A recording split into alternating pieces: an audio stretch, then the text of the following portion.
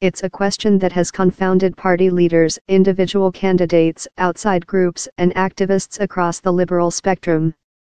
Now, as the elections near, Democrats on Capitol Hill think they are getting closer to cracking the code. On Monday, they introduced a new suite of anti-corruption proposals and democracy reforms designed to hammer at a variety of allegations of unethical behavior and investigations swirling around the Trump administration and team, from a personal lawyer, Michael Cohen, accused of trading on his access to the president, to cabinet officials like EPA Administrator Scott Pruitt and OMB Director Mick Mulvaney, the acting director of the Consumer Financial Protection Bureau, who Democrats accuse of actively seeking to undermine their agency's own missions. Instead of delivering on his promise to drain the swamp, President Trump has become the swamp, House Minority Leader Nancy Pelosi said. Chuck Schumer, the Senate's top Democrat, echoed Pelosi. The swamp, he said, has never been more foul or more fetid than under this president. The initial rollout of a better deal, in 2017, was met with polite applause from progressive Democrats, who were pleased to see the party highlight an economic justice agenda. But the message, overshadowed on the day by Trump's son-in-law and senior advisor Jared Kushner's meeting with Senate Intelligence Committee staffers, has at turns been undermined, Maryland Representative John Sarbanes told News Total, by a deep and growing public cynicism in American political institutions, like Congress. A lot of this is structural and a lot of it has been around for a long time, Sarbanes said earlier Monday. Everybody knows it. The question is, what are we going to do about it? Democratic leaders Chuck Schumer and Nancy Pelosi, along with Sarbanes, who chairs the party's Democracy Reform Task Force on Capitol Hill and has introduced a comprehensive reform bill called the Government by the People Act, are hoping this new effort will inspire more faith from voters who might doubt that the party's increasingly ambitious policy goals, like a deepening commitment to universal health care, will ever get a fair hearing in the swamp.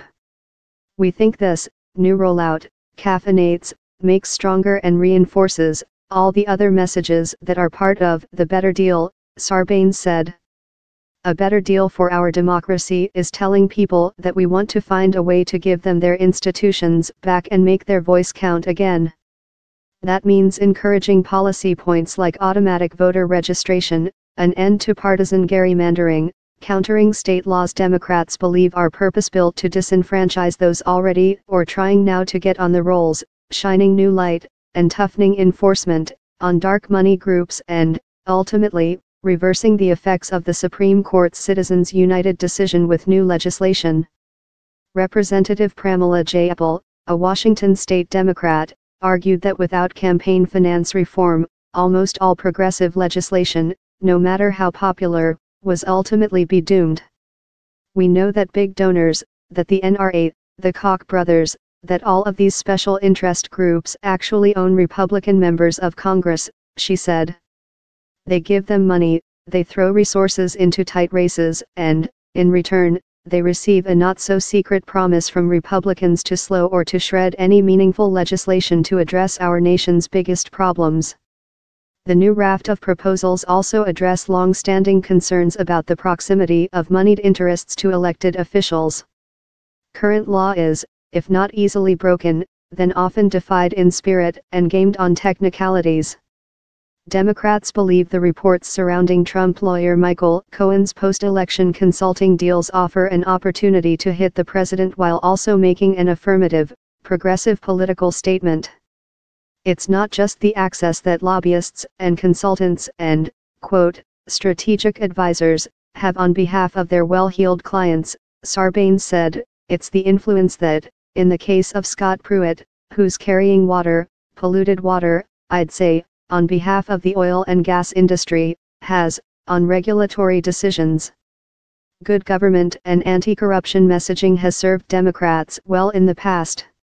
It was at the center of their return to congressional power in 2006, when another Republican president, George W. Bush, was struggling in the polls and the GOP Congress was beset by scandal. In exit polling that November, 42% of voters said corruption and ethics were an extremely important influence on their vote. Everybody knows that there is an influence economy in this city, and there's no bigger revolving door than right down the street at Trump International Hotel, Illinois Representative Cherie Bustos said, gesturing in the direction of the building where Vice President Mike Pence will speak later Monday at an event for the Senate Leadership Fund, a super PAC aligned with Majority Leader Mitch McConnell, a Kentucky Republican. Speaking at the Center for American Progress's Ideas Conference in Washington last week, Senator Elizabeth Warren, a Massachusetts Democrat up for re-election this year and a top presidential primary prospect for 2020, offered a similar argument to what her colleagues are unveiling now. This crisis did not begin when Donald Trump took office, Warren said. Men like Trump only wind up in power when democracies are already decaying.